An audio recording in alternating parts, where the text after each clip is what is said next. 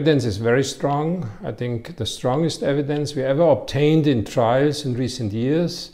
There are a number of studies, cardiovascular outcome studies, dedicated renal outcome studies, and heart failure outcome studies where SGLT2 inhibitors were tested. And in a recent paper in JAMA, Darren McGuire has summarized in a meta-analysis the totality of evidence of these SGLT2 inhibitor trials. The results are very consistent for cardiovascular outcomes and renal outcomes.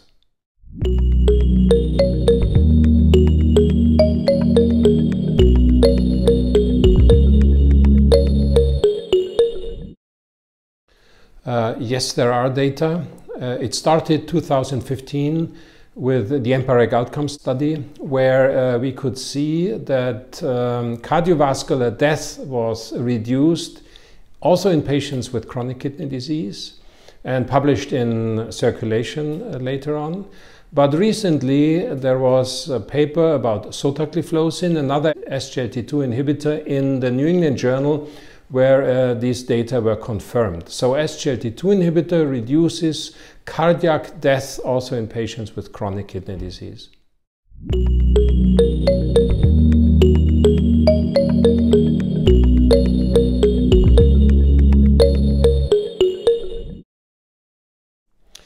Yes, this is a very surprising recent new area which has been opened for SGLT2 inhibitors, that they even retard the progression of non-diabetic chronic kidney disease.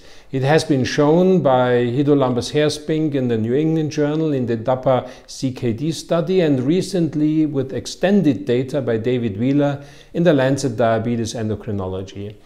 The mechanisms are similar, and in this case, dapagliflozin retarded the progression in IgA nephropathy and focal segmental glomerulosclerosis, subgroups of the DAPA-CKD study.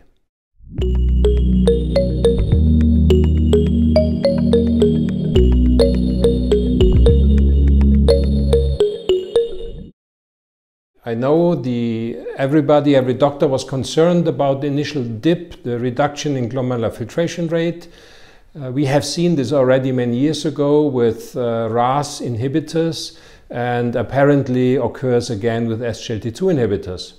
We have studied this dip and have found no concerns, not at all, and no safety concerns. Vice versa, the incidence of acute kidney injury, of acute renal failure was less, for example, with dapagliflozin in the EMPA-REG outcome. So the EGFR dip can be explained mechanistically, and it has no concerns, and even my advice would be there is no necessity to measure creatinine after a certain time, for example 2 weeks. Just provide organ protective treatment and continue with treatment without measuring serum creatinine.